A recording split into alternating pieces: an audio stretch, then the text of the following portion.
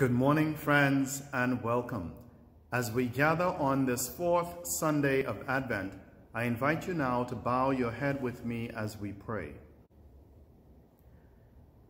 Gracious, good, and living God, we give you thanks for your power and your presence in our lives, and for having gathered us together in this time and moment, Lord, through the power of your Spirit.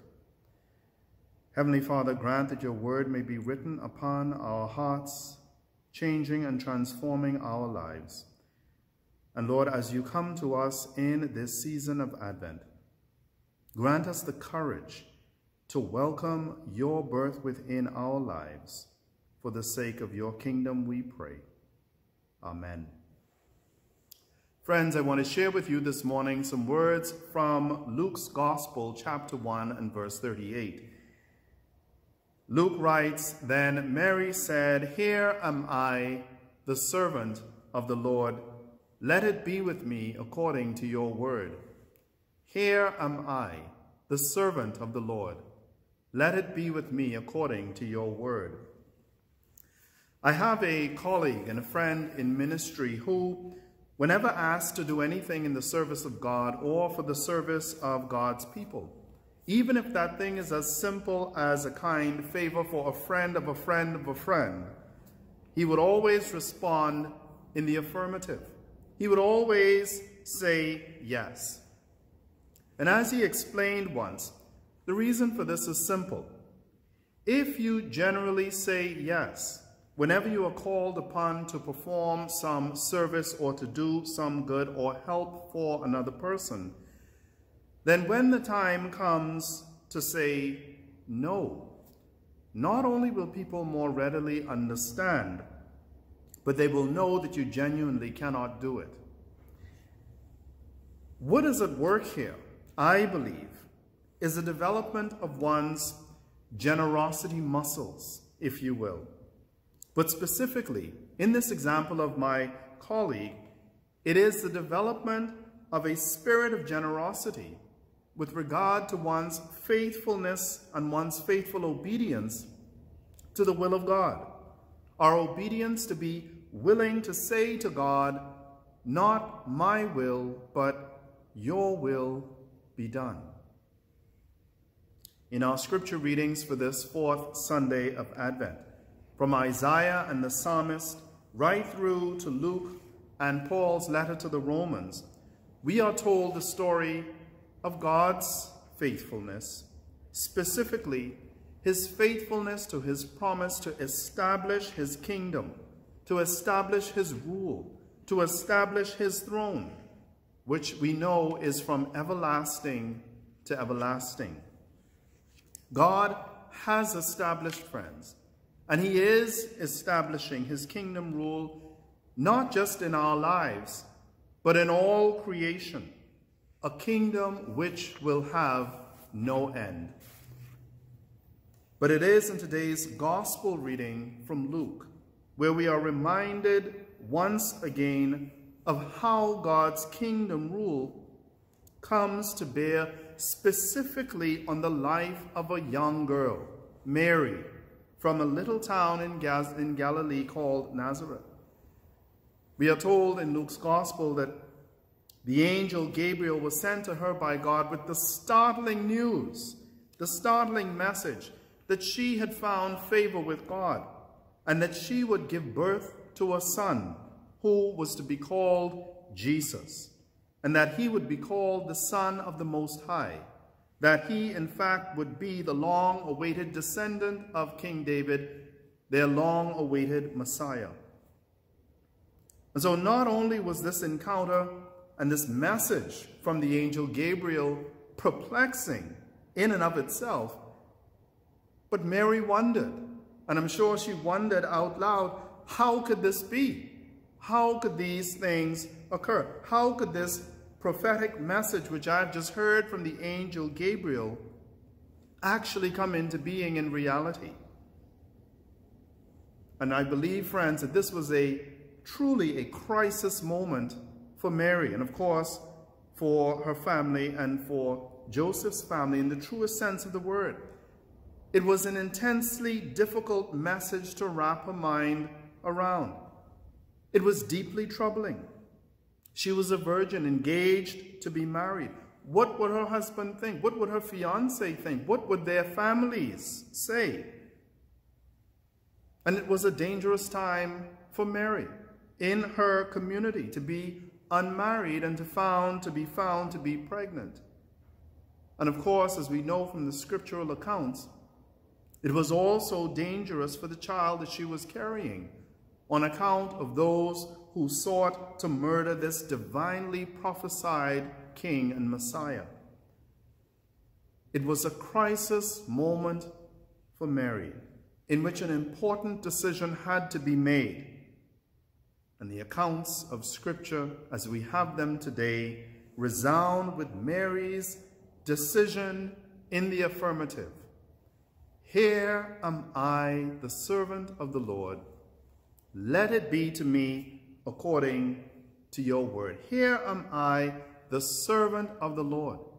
Let it be with me according to your word.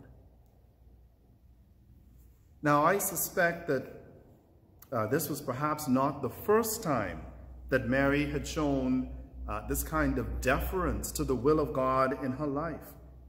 I am sure that this is not the first time that she had said yes, even if it was something difficult, even if it was something challenging for her. I suspect that there were many occasions previously in Mary's life where she gave, and no doubt gave willingly and gave generously of her time, gave of her economic means, whatever they may have been, gave of her abilities, especially in order to remain faithful and obedient in accordance with the Jewish laws and all that was required of her in that day.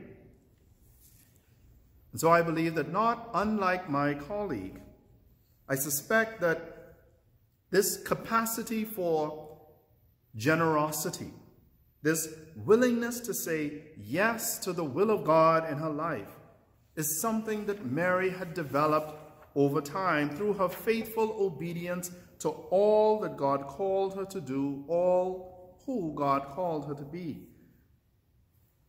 And as I thought about this capacity in Mary and both in my colleague and friend, this willingness to say yes to the will of God, I thought about that famous song, some of you I'm sure will remember, by Shirley Caesar, Yes, Lord, Yes. And it goes like this: I'll say yes, Lord, yes, to your will and to your way.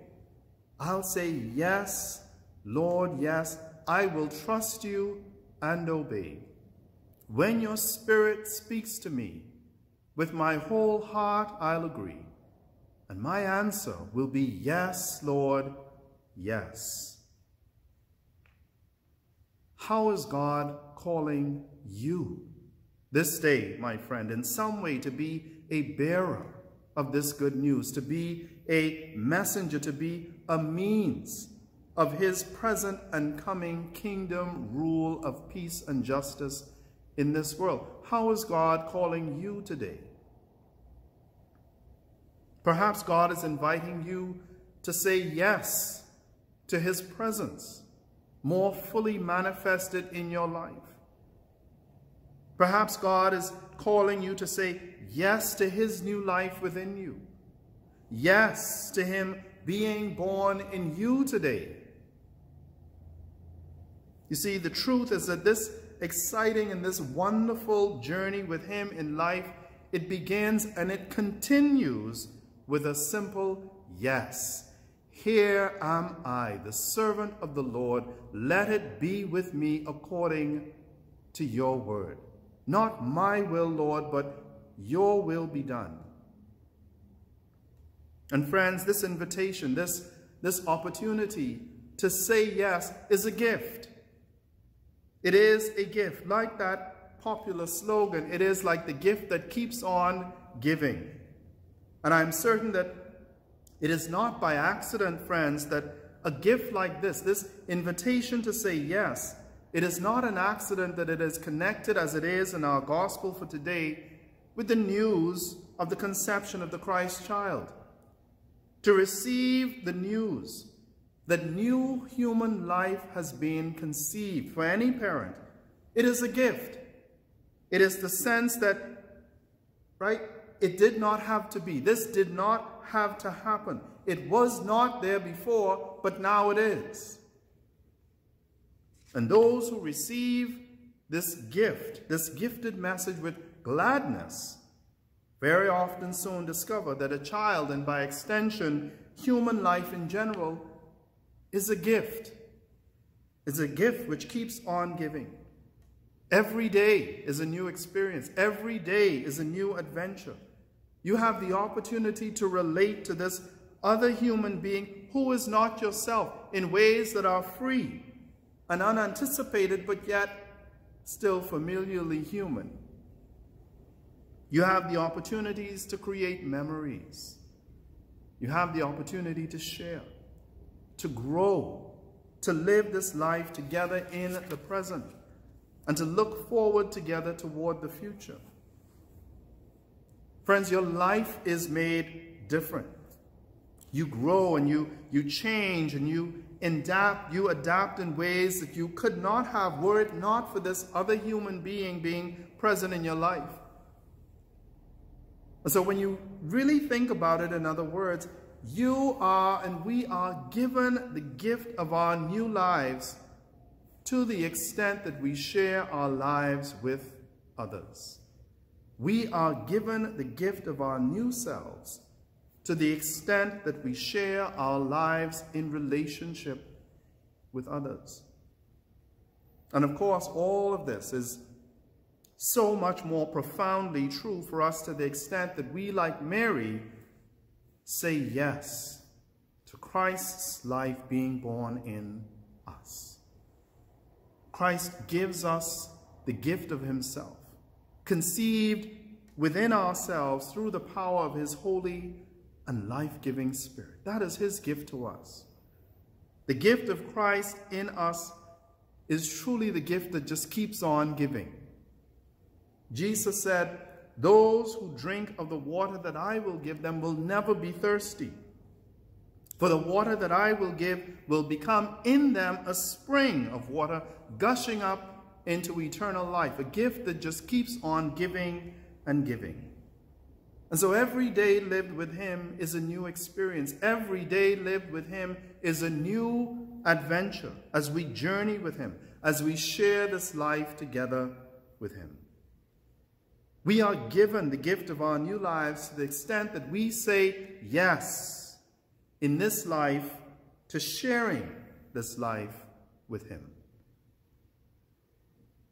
Jesus said, "Those who find their lives will lose it. And those who lose their lives for my sake and for the sake of the kingdom will find it." In this age of Advent, I pray that God may give us the grace to live with him faithfully in this life, to learn how to live with and among our fellow human beings as those who are agents of his coming rule of peace and justice in this world. Let there be peace on earth. Let there be justice on earth. And let it begin with me. Mary said, "Here am I, the servant of the Lord. Let it be with me according to your word." Amen.